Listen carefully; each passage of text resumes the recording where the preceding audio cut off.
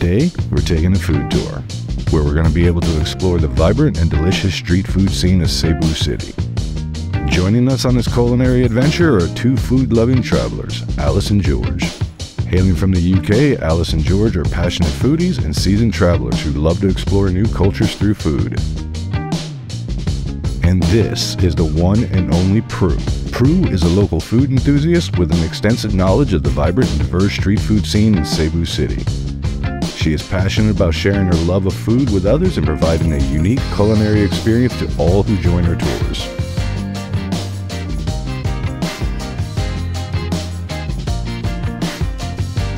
We will try 3 different spring rolls. So what we have is the classic spring rolls, which is made of ground pork and a little bit of vegetables.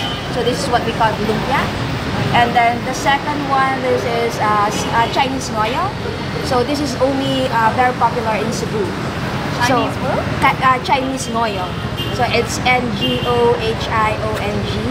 And this is made of bamboo shoots and 5 different spices. And then the third one, it's dynamite. So it's made of jalapeno with a little bit of cheese and ground pork as well. Lumpia?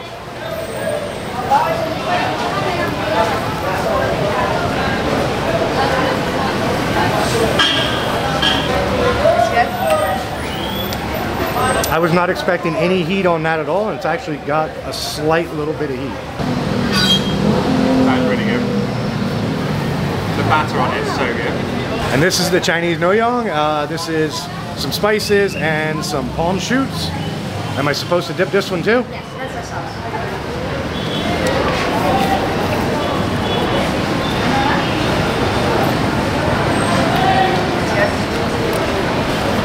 They have a sweetness to them. Those are really good. It's only popular here in Cebu. Yeah, saying it's only popular here in Cebu. This is fantastic. And this is what they're calling dynamite. Apparently all it is just like a deep fried battered jalapeno. But you guys know how I like my heat, so let's see if there's any spice to it.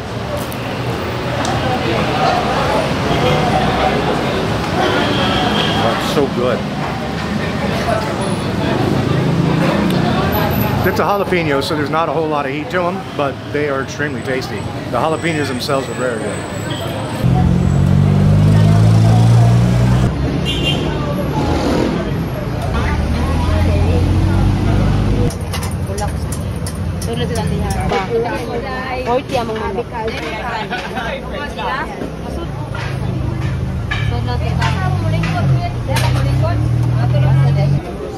Flour, seaweed,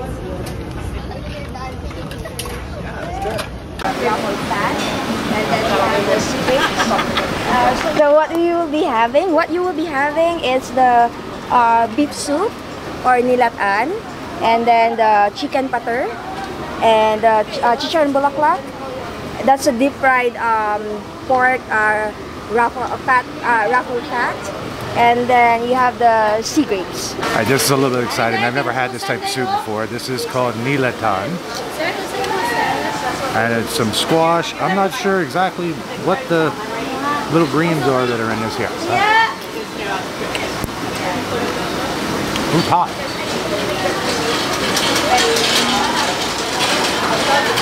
Very nice though. A little bit of bitterness to it.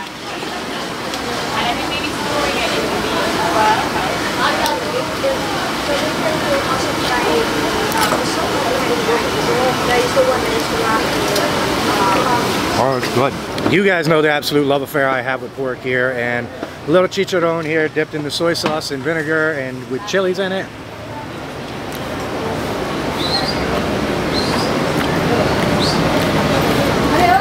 I'm gonna say it again, like, can you really find a better piece of meat than anything pork? Whatever it is pork, it's delicious.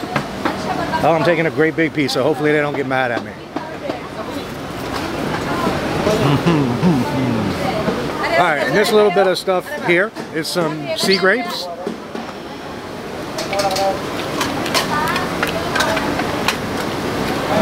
It's refreshing. The last thing I gotta pull a little bit up with a spoon here. This is chicken pater. I have really no idea what it is, but let's try it.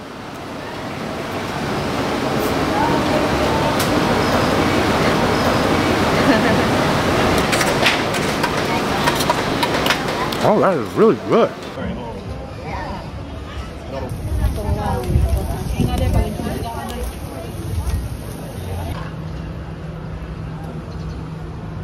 Chicken liver, chicken intestines, we have the chicken blood, and the famous chorizo de Cebu. So I suggest as well, yes, you dip this in our sausawan. So as what I've said, this is made of spice, vinegar, soy sauce, and calamansi. Dip it in? Yes. Let's go for it. If I can get any sauce. Alright, chicken liver. Let's push it up again. Push it up.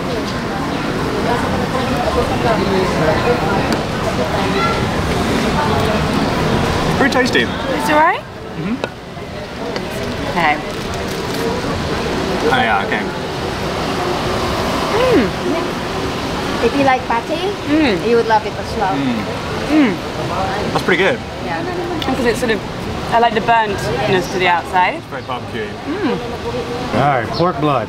Pork blood. Gonna come off. Big bite. Good job.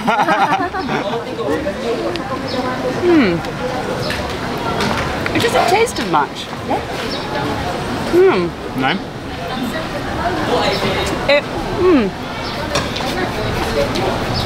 You seem unconvinced. You just don't want to think about blood, but it doesn't really taste of much. Okay. You've not given much away. Yeah. You don't seem to love it though. I don't love it, no. Right. I don't love it.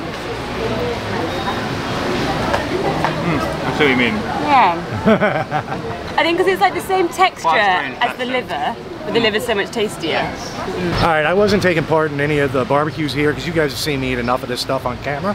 But this one, I have not had this before. This is just a barbecued pig's blood. Just cube, let's go.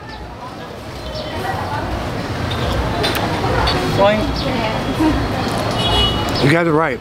It's very bland. Not a whole lot of taste to it. You get a little bit of the little tiny bit of char from the barbecue on it, but yeah, it doesn't taste like a whole lot of anything. All right, this one I'm definitely taking part in. I've never had this before. It's a Filipino chorizo. I don't know what makes this chorizo any different than any other chorizo, but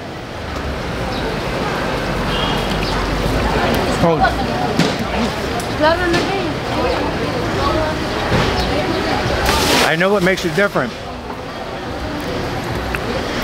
This is super sweet. So normally a chorizo's got a pretty deep flavor to it that happens with it. This is extremely sweet, but it's tasty.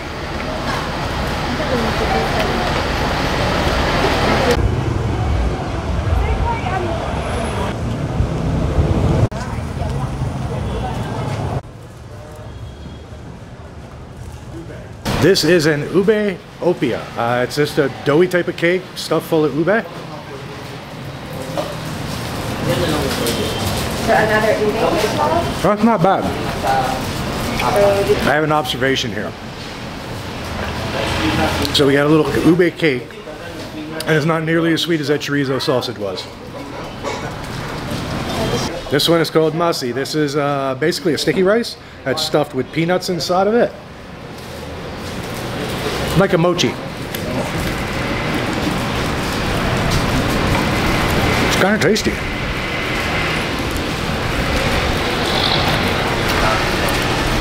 Do you guys like these? Yeah. Alright, we're doing another one here. This is an ube ensaimada. So good. The fluffiness, the sweetness of it, the ube is a beautiful touch on it. This is awesome.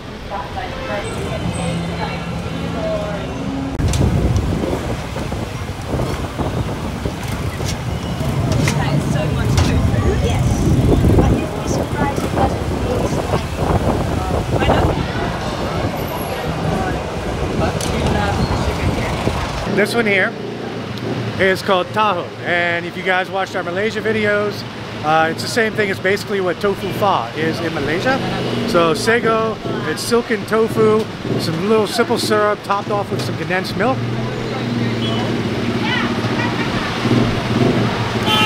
That is so good. That is ridiculously good. It's like porridge. Hey George, what do you think? That's good.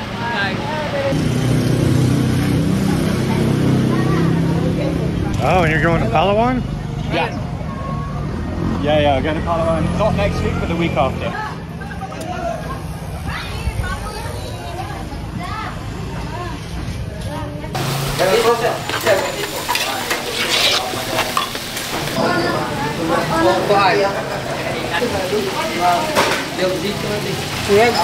So this is what you call larang soup, or basically this is just a fish soup that is made of porcupine fish. There. Alright, this is a little difficult right now because of how I have to turn. If I turn it any other way, the whole screen's going to go black. But I'm going to give just a little bit of a try to the broth here of this porcupine fish.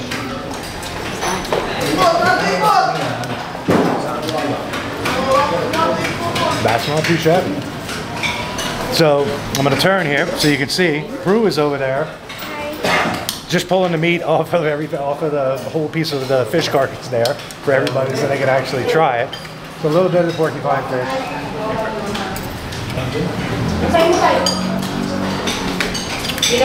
So yeah, you definitely get the vinegar right off the bat with it. Just wanted to turn around here so you can see how dark this frame gets.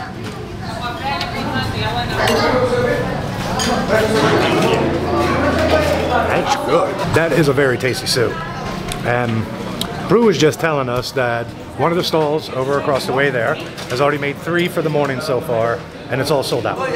Did you eat the whole part? Yes. And that's really well. So the spoon will act as a knife. Alright, before I eat this is one of the little shrimp pancakes here with some of the banana ketchup. I gotta say, George and Alice are great sports here. They are adventurous eaters, and they're willing to go after everything that's on the menu that Prue puts in front of them.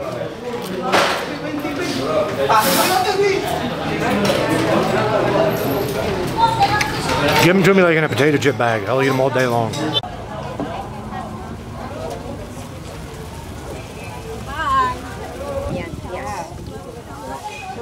That's okay, Prue. I don't need a pusa. I've eaten a lot of it. Oh!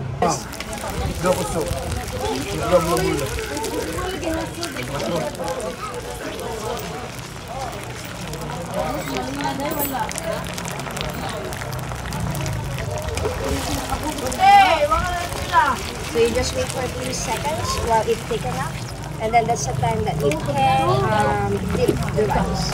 Don't carry the part, and then you will remove the edge, and then make sure I joined this food tour today for one reason and one reason only, and that is this, back behind me here. This is Tuslob buwa. This is the pig brain and liver, where they bring it up to a boil and you scrape the bubbles off at the top with a piece of puso and give it a try. Let's go. All right, so here it is. Let's give this a shot. That's delicious. Oh dear God. I need to get more on there because it can't double dip.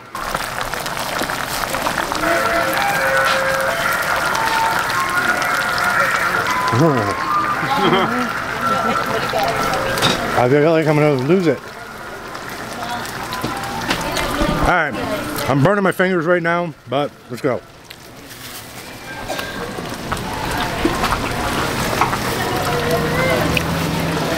That is awesome. Really good. It's quite weird when it's like... These two ladies back here are my new heroes in life. So this is the one that I told you that it looks like an omelette. Puso itlog. And so it is not an omelette or a pancake.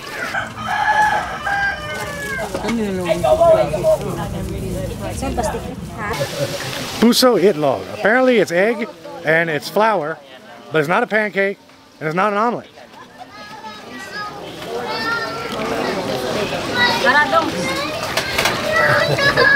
Oh, that is good. Did you dip that in the vinegar? Nope, Yeah, not at all. yeah. All right, we're doing it again with some vinegar on it.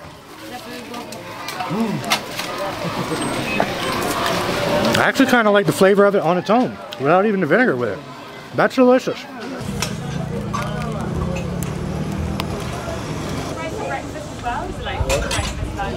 Even snacks. What we'll be having is the sticky rice with mascovado. So there's 3 ways of you on how you eat that. It's either you pour the chocolate over the rice, or you scoop a rice and dip it in, and then dip it in chocolate, or you eat it and drink it separately. It's up to you.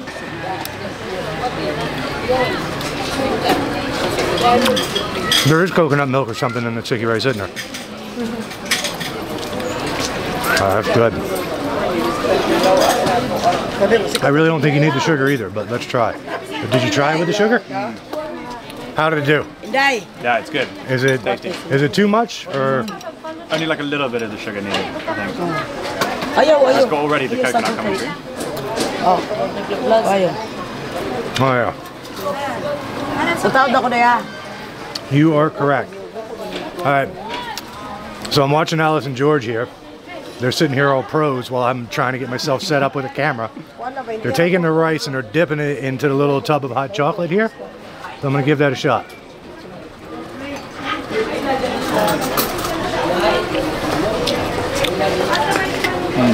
Now, that is like a dark chocolate. I heard you guys saying it. You're absolutely right. That is delicious. I'm telling you guys now, I'm already miserable. I'm full and I'm a little bit miserable. Coconut wine. Tuba. Tuba? Yes, T-U-B. Like the instrument. Tuba. Tuba. It's very sour. Yeah. Oh, that's bitter. So, That's good. You guys can make it like better. Yeah, it's all good, it's all good. That's pretty damn bitter. Are you a fan? It's quite bitter. and sour. Yeah, it's sour. I'll get too drunk too quickly. I want to take a moment to thank George and Alice for being great sports and not flinching when the cameras are rolling. And of course, Prue for being such an amazing guide and introducing us all to Cebuano street food. Now, on to next week's video. I'm so excited to show you all the classic Cebuano foods that I got to try while hanging out with locals. It was such a unique and authentic experience, and I can't wait to share it with you all. Stay tuned for that, and don't forget to hit the like and subscribe button so you don't miss out on any of my upcoming adventures.